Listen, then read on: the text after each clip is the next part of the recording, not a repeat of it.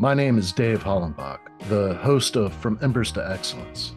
My goal is to explore the many facets of leadership from the perspectives of some amazing people. In addition to leadership, I like to discuss mental health, PTSD, and overcoming adversity. If you have a favorite episode, I would love to hear about it. Message me through social media or my website, and I will share some free tools to help you achieve your goals. Please like, subscribe, and leave a review. If you haven't purchased your copy of my book, Fireproof, please grab a copy today. Thanks for listening. Today, I'm speaking with Claudia Miller. She is a sought-after career coach for women in tech, and she's helped her clients land fulfilling jobs at a senior level.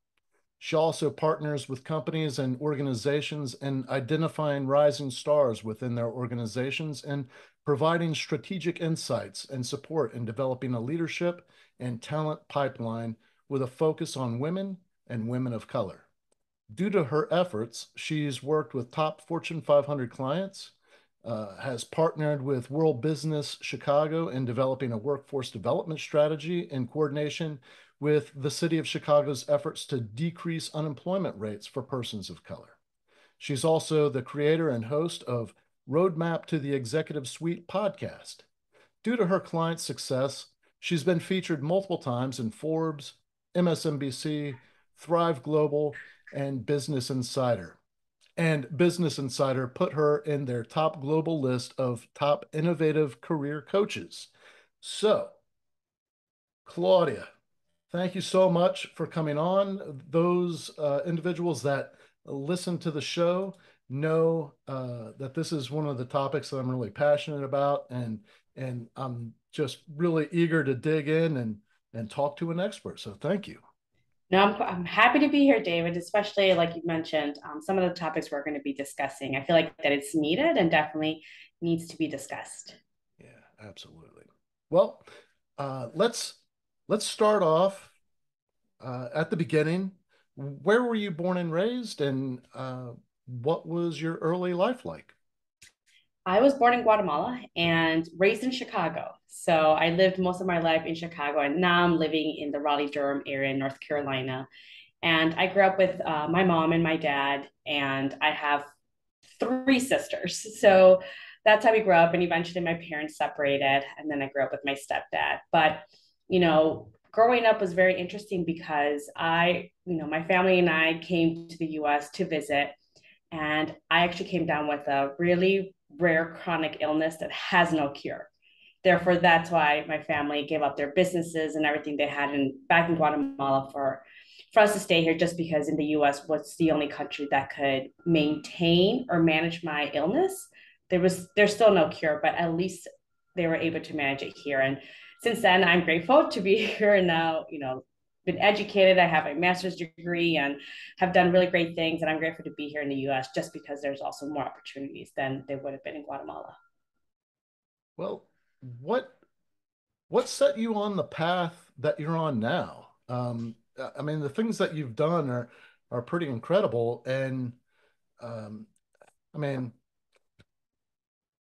most people that are in the know that they're women are underrepresented in leadership positions, all over the globe, but in the United States, a first world country that you would think would be a little more progressive, and there's still just a huge discrepancy. And I'm wondering, is it personal experience that created this passion in you, or um, something else? Well, my passion really is helping women be in fulfilling roles that allows them and actually gets them paid what the market is paying. So increasing their pay, because most of my clients are not in it to get their next promotion or their next job to increase their salary. They want a fulfilling career where they're being challenged and they're feeling valued and appreciated. Now, we still want them to get paid at the level they deserve to be paid, but I know that when you increase the income, it gives women more opportunities and options to do what they want. And it's been proven, stats show that women tend to invest more in their communities as opposed to male counterparts. And that is where my true passion lies, is helping women lead fulfilling jobs so that way they can get paid more and it provides options to them. And I want to make sure that we create women in to get paid well, because it also tends to create safer upbringing and opportunities as well, and especially if they want to continue with their careers. Where did you begin with, really your consulting and your coaching?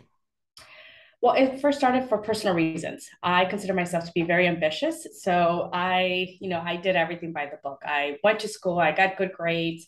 I even had a full ride scholarship from Bill and Melinda Gates. I did internships, I volunteered. I mean, I checked off all the boxes, and I figured once I graduate from college, I am just going to be like, the interviews will just start pouring in and the opportunities, and it'll be my picking. And that did not happen.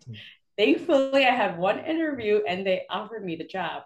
But that's when I realized that everything, even doing by the book, isn't going to be enough. I needed to figure out how to navigate the career path, how to get ahead in your career, how did some of these people get so many interviews and really great job offers and really great companies.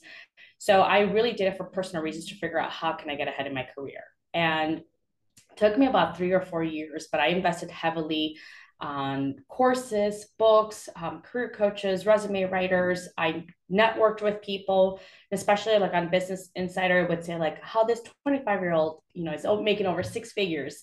I would reach out to those people and ask them questions. How do they do it?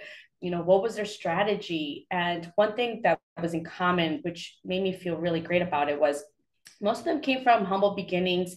There was nothing really special about them, where they didn't come from an Ivy League degree, but it was how they approached the strategy around it and how they went after it. So I focused on the strategy around it, and it took me a few years, but then I started getting multiple salary increases. I started getting handpicked by the CEO to lead special projects, to lead a task force that a lot of them had more years of experience than I had been alive. And that's when I started really realizing what moves the needle ahead, what helps you advance in your careers. And that's when I started helping others. They came to me asking for advice, but a business grew out of it. And that's what I do now full time, in helping women move into more senior leadership roles. And I also work with companies and helping them build the leadership and talent pipeline. So, why is it important for more women to move into leadership roles? Well, overall, it's just good for business. Stats show that women who are in leadership positions, they tend to have a higher ROI than businesses that don't have women in leadership roles. It also creates and helps with talent retention. So there are very high performing professionals that are also women, but they're also men allies that want to go into a company where they're seeing women in leadership roles. So when they see that, we tend to have a better retention rates, because they're able to see a diverse group at a very high level. And overall, it also helps with innovative strategies when it comes to a business. When you have a women's perspective at a leadership role, it helps us address maybe some blind spots that the company might have overmissed. It's also over missing a 50% of the population. Some of the products are meant for women for the most part. So we want to get their input, because that way it helps us, or helps the companies stay innovative, stay alert, and they might even create new products and services around it by serving the other 50% of the population. This is a question that I've asked before, and I'd like to get your insight. Why do women have a hard time advocating for themselves? Well, it depends. It could be from cultural beliefs. For example, I know in the Hispanic community, we're taught, to be humble. We don't toot our own horn. We're not talking about our achievements. We're taught to just work hard, put our heads down, and eventually we're going to be recognized for our hard work. And that's not necessarily what happens in the corporate world. And not always the best person that's fit for the role gets the job. Is the person who interviews the best that gets the job. So there are already some cultural systems around, or factors that impact that. So women are less likely to, talk about their achievements, talk about what they've done for their department or that specific project. And because they don't talk about it, people don't know about it. There are also reasons why it's hard to advocate for themselves, where, it is depending on the company, it could be for whatever reasons, they're just not even given the opportunity. For example, I've had multiple clients where they've worked at the company for quite some time. And what comes to mind right now is one of my clients worked at a company for 10 years. She developed a product that is now world recognized and is very competitive in the marketplace. She built it from scratch and she was promised a promotion. And for women, we feel like we need to fit 80-90% of the job description to go after that job. Whereas men, they feel like as long as they fit 50 to 60%, they feel comfortable applying for that job.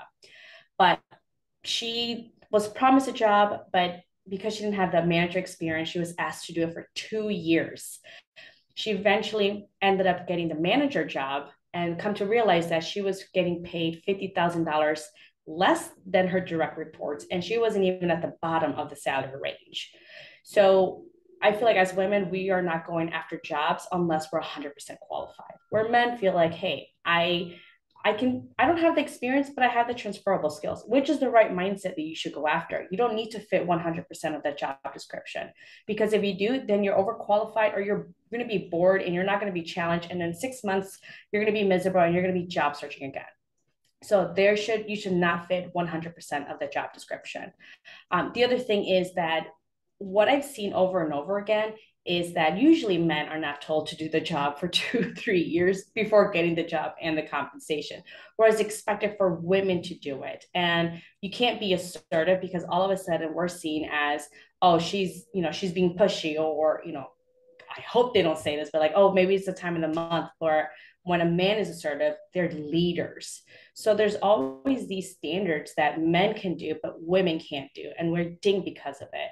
And we get, it goes against us and then we don't get promoted. And I believe that one, we need to take charge of our career. I know whatever it is, as like I said, I'm from a Hispanic culture. So I learned to speak up for myself. I learned how to advocate for myself and talk about my achievements. That's still true to my personality, but because that is needed as well. So I need to advocate for myself, but I also need the company's support. And if a company's not there to support me systemically and there aren't mentors and advocates, then I go elsewhere or I start building those mentorships and advocates within the organization. So I do feel like it's a two-pronged approach where as an individual, we have this responsibility, but also companies need to have this responsibility in creating a system that allows us to thrive in. Can you talk a little bit about some successful systems that have been implemented that, empower women and really elevate them into leadership roles? Yeah, well, some companies, what they've done or they've been doing is they're having a salary audit, figuring out, are they paying their employees equally as they should? And I understand maybe some candidates have higher education or specific certifications, but there should not be a person that's getting paid 50% less for the same amount of work that they're producing. And as we look into, women, especially after COVID, the salaries have been grossly impacted, where women used to get paid 82 cents on the dollar, but since COVID, it dropped down to back to like 74, 75 cents on the dollar. And when we start looking down into women and women of color, for example, for Latina professionals, they get paid 56 cents on the dollar, meaning it would take a Hispanic woman 2 years to make the same salary that our white male counterparts earn in 1 year, while they're still producing the same amount of work. Now, I understand that there's a small discrepancy based on, certifications that they have or specific degrees, but there should not be a person making $50,000 and another $100,000 for the same amount of work and responsibility. So like, that's where I see a lot of discrepancies happening, and, where we need to move forward towards companies that audit our salaries and realizing this person is not even at the lower end of the salary range, which unfortunately a lot of my clients that find themselves afterwards realizing that they're not even getting paid the bare minimum of what they should have been. And the other thing is understanding, like, do we have women leaders? How is our leadership group look like? And if it's not diverse, how can we create systems? How can we mold and really develop in our employees to help them move up the career ladder?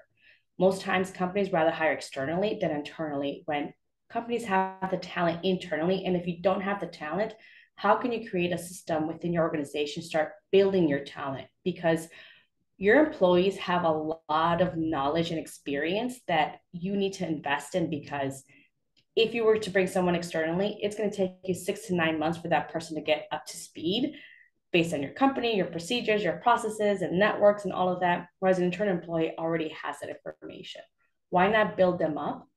Especially right now, every single day, I was reading a stat that every single day, over 100,000 boomers leave the workforce. And HR people are scrambling to fill in those leadership positions.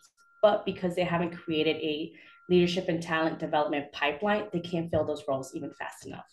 One of the things that you do as a coach is you help develop women, you help them develop a strategy to, you know, advocate for themselves and get the knowledge, skills, and abilities to, you know, become upwardly mobile. Or maybe even just to recognize what they already have and go for it. Speaking, okay, one of the things that I read, and well, I just did it when I introduced you, but you've worked for the city of Chicago, and I'm really curious about the successes and failures that you saw while working with the city of Chicago, and what are some lessons learned through those successes and failures that um, maybe help you better solve problems for other organizations? Well, I like the fact that one city of Chicago, they realized that I think their unemployment rate at the time was around 11 to 12% unemployment rate. But when they dove into the numbers, over 20-30% of the unemployment rate was coming from African American and Hispanic Latino markets. And it was because, for various reasons. So they realized, yes, it's 11-12%, but if we really want to move the needle down and really decrease unemployment rates, who are the biggest communities being impacted? So they noticed that it was partially the Hispanic population. And then that's when they brought me in to create and figure out how can we educate them on the resources? How can we best support them? And especially with COVID happening, I mean, a lot of people lost their jobs and some of them had to figure out new skill sets because, a lot of these companies were just shutting down and being impacted. So that's when really we started realizing, well, we need to first communicate the resources that are available to them. Maybe they need to sharpen the skill set. How can we create more opportunities for them? How can we bring in more resources within the communities that helps them navigate the space, be able to apply to jobs in a very competitive marketplace? I mean, there was a lot of people leaving their jobs or getting laid off, or plus the great resignation. So it's how can we create these strategies to really help them and develop them. And that's really what helped me. And understanding too is based on that work, I also started realizing working with companies to say, well, we're looking at the numbers, but who are the biggest populations being impacted?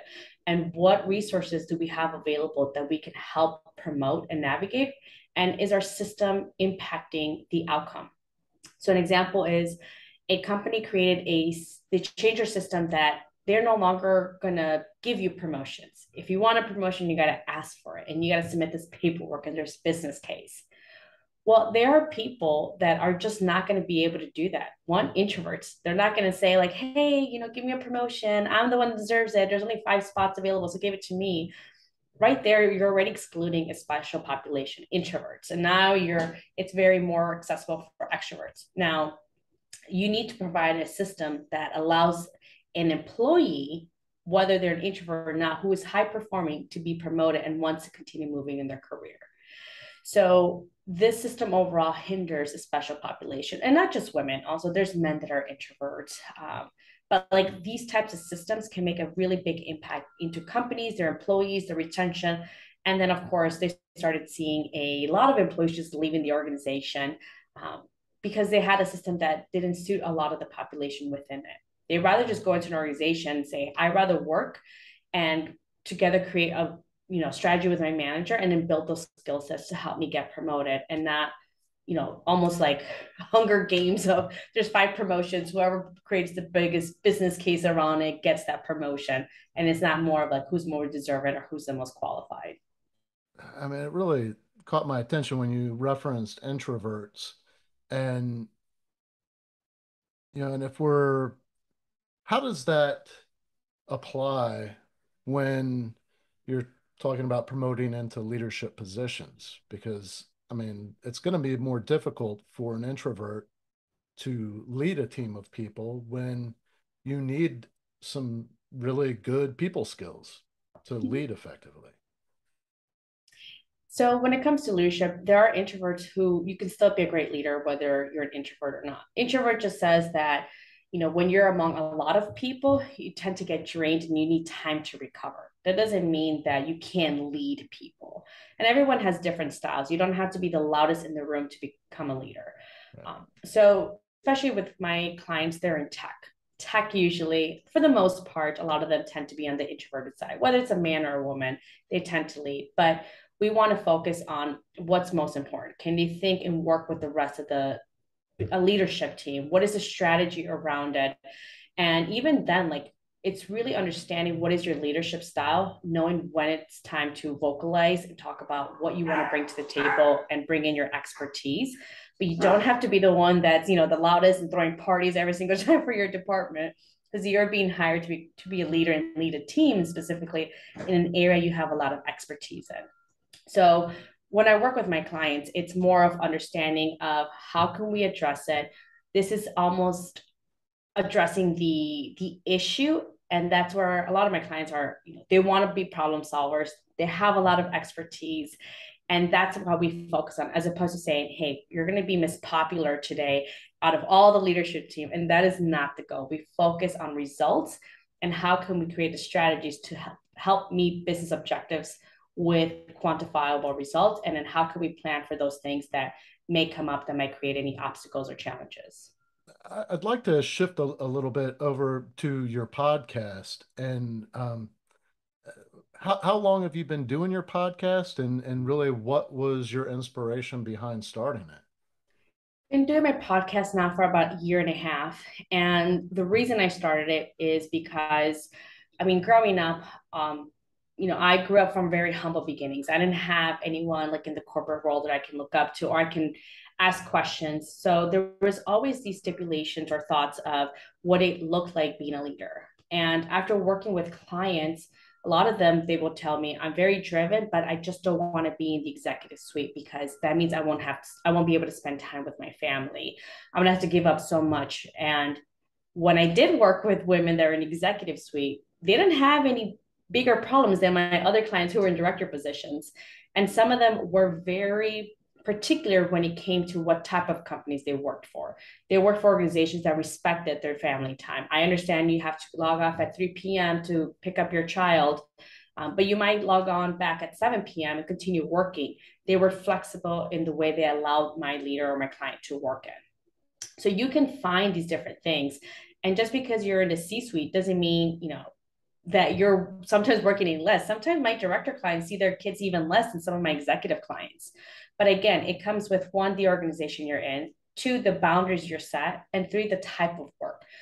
If we know there's going to be a job that requires you to travel a lot, never be home, well, then that's a decision to make because maybe we want to pivot a little bit and go to this executive role that allows you to stay home, be able to spend time with your family. And then if you have to, you can log on later in the evening or log in very early in the morning, depending on your style. So I created the podcast to actually address these myths that women have when it comes to women in the executive suite, and then how to create a route there. There's very few women in executive roles. So I wanted to amplify that to say, hey, here's really what it looks like being an executive suite. Here are the goods, here's the bad, and here's the strategy to get there. And here's how to be very intentional and make yourself be successful when you do come to that executive role. How often do you release episodes? Weekly basis. So they get released on Thursdays. And okay, so for everybody listening, it's Roadmap to the Executive Suite with Claudia T. Miller. So I will have a link to that in the show notes. But one thing, when you look back at your interviews that you've done, does any of them or do any of the episodes that you've done, any of the interviews that you've done, stand out to you as being, more impactful What's a good episode for people to start off with? My most watched or listened episode has been around negotiation, but I feel like the one that they really need to listen is with my interview with an executive, and her name is Bernice. And what I found profound, and I love that she mentioned this, is she's an executive, and I asked her, "What surprises you the most now that you're a leader in hiring?" And she said, "What's most surprising to me is that how many few people negotiate, especially women. I have set budget. I usually go for like the mid range of that budget in anticipation that they're going to negotiate, and I still stay within my budget. But very few people actually negotiate salary. So I just give them what they ask for, but I still had room for more. So that kind of shows to the job seekers out there to say, salary negotiation is expected. It's just part of the process. Just like you signing your W-4 form, or, signing that contract or that job offer, salary negotiation is just an expectation when it comes to that process. So don't be timid or shy about it. And if you're worried that your job offer will be pulled back, well, one, I have rarely seen that case, and I have no client that has ever experienced that. Now, I'm not saying that's not doesn't happen, but two, if they pull back the offer because you negotiate your salary, that is a red flag for a company. Run away as far as possible from them, because what's going to happen when you ask for PTO? What's going to happen when you ask for maternity or paternity leave, or if you need FMLA or something? If they have that strict, rigid guidelines where you negotiate and not pull back the offer, just imagine what the culture is going to be like in there. I'd rather my clients stay away from that company and continue job searching and finding the right opportunity, not just any opportunity. Do you have any advice for women that are, in career fields that are, male dominated? I mean, I know that you specialize in tech, which is a male dominated field.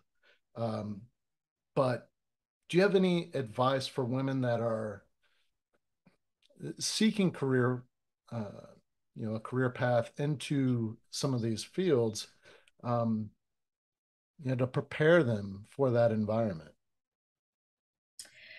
Well, I would definitely recommend for them to find a mentor that is a woman. If they are a woman, you want to find a mentor that's someone looks similar to you, so that way they can understand your experiences, but also they're a few years ahead, because there's just so much that I can prep you for that specific industry, and I just can't embody everything.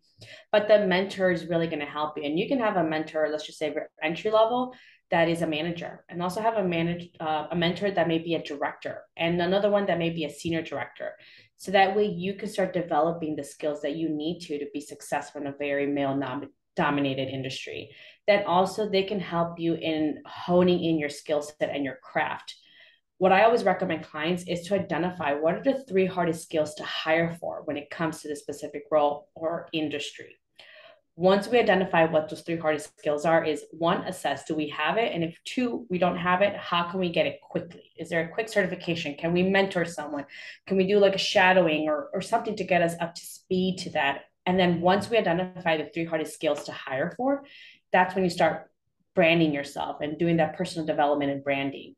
That means your resume, your cover letter, your LinkedIn profile.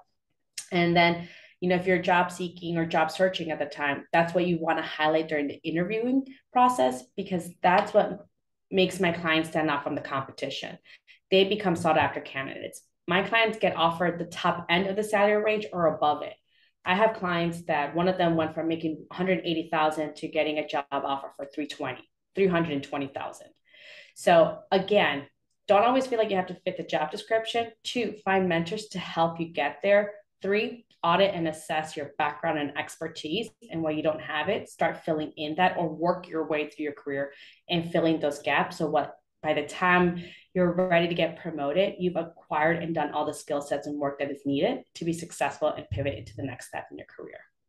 I'd like to shift a little bit because I know, that there are listeners that are in, uh, military or public safety occupations, um, that are traditionally male. male dominant, and they're also the cultures are somewhat competitive. And in my experience, I've seen that uh, when younger women come into an organization where the more senior women are very few and far between, the younger women are seen more as a threat than uh, a teammate. Um, do you have any advice for that, or would you suggest that they steer to a different organization if they encounter that? I would never steer a woman from any organization. They could always be the first. So if that is the case, maybe there isn't someone or that person feels threatened. Well, you can always find a mentor in other areas. And with LinkedIn and social media, it's so easy to be able to connect with someone. It could also be someone that retired. Maybe it's a woman that retired from that type of industry and reaching out to them. What led them to succeed, what should they start working on, how do they deal with these situations that they may come across, but even looking at other different type of industries that may be similar. So maybe there isn't a fire woman or firefighter that's a woman within your specific area, but maybe you can look at a police officer that's a woman that is in a very male dominated industry. It's very I mean, you putting yourselves at risk, and there's just so many things that it tends to be similar in nature when it comes to that. So that could be different areas that you could start looking into. Maybe a woman that is a veteran, and asking them, how do they navigate these spaces, how are they able to move up in their career ladder. Doesn't always have to stay within your industry, but we can also expand to different locations. So there's always going to be someone, like I said, it may not be in that industry specific, but we can look at very similar or parallel industries that we can still look up to, and then find that mentorship around it. And you can still find a mentor. Like I said, there's men there that are allies that are really great that do want to help, and asking them, what are some of those skill sets I should be focusing on? How do you deal with those situations? And try to be able to understand, like, how can you pivot that in a way that you can be able to deal with that situation in your personality style.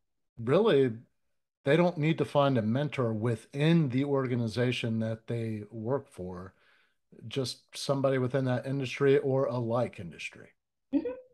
Yeah, my background is in one of the industries I worked in is in healthcare, and I didn't have a lot of people that within my organization. So I networked with people in California, in New Jersey, and they were really great mentors. They even offered me jobs. I was not looking to relocate or move, but they were really great mentors, and they were not within my city location. Sometimes we do have to expand a little bit more in order for us to be able to tap into that type of resource. Oh, that's great advice. I mean, and I think that that's overlooked. I think it's mainly overlooked. Like there's a lot of opportunities there. Yeah, especially, I mean, like I said, you could even reach out to people that retired or veterans and whatever that is. Like, there is a huge network and connection that we could tap into. And one thing I realized, you don't have to do everything by yourself, but you do have to go and look for it.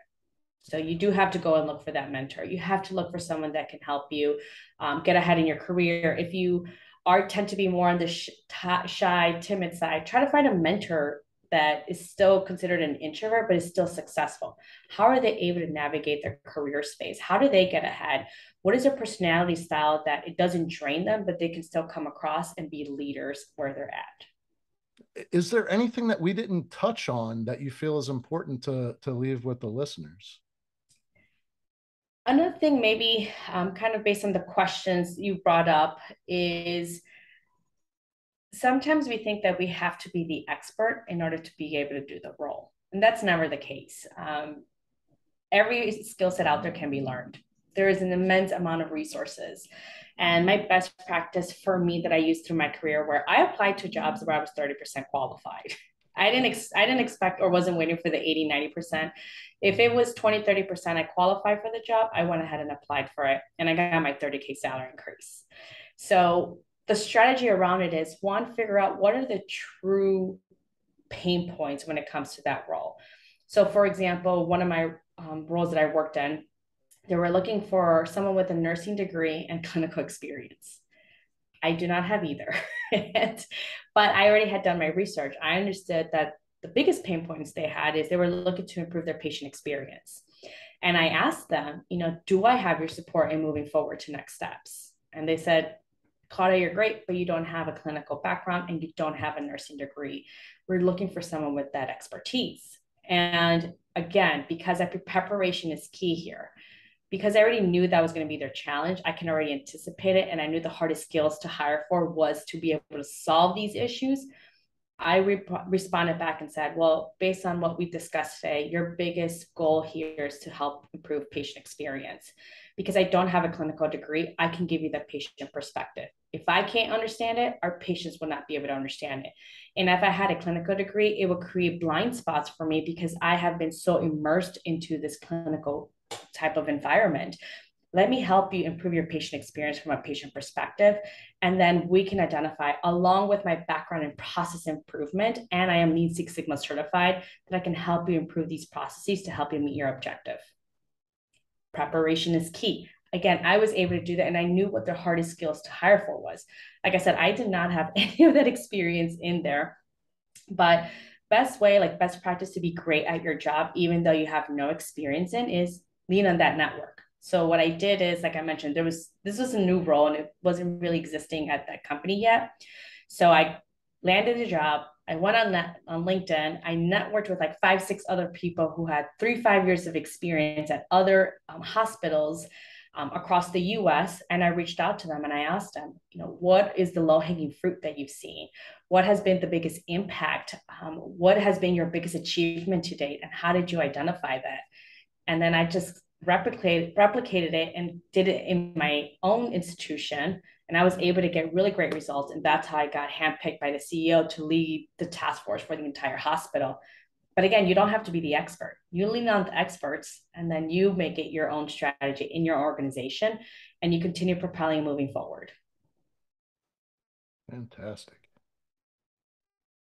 Some incredible advice. And really, thank you for your time and your wisdom and for sharing with the audience.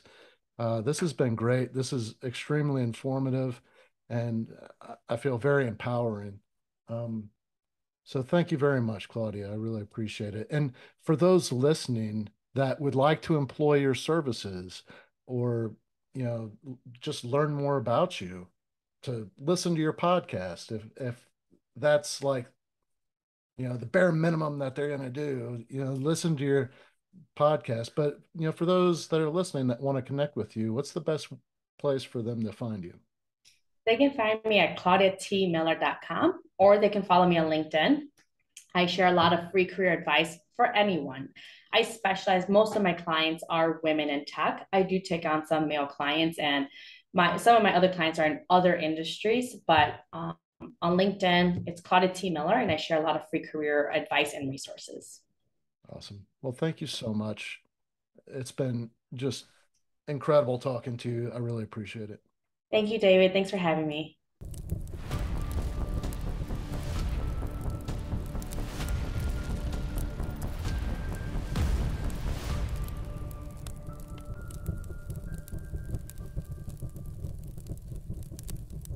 Thank you for listening to this episode of From Embers to Excellence.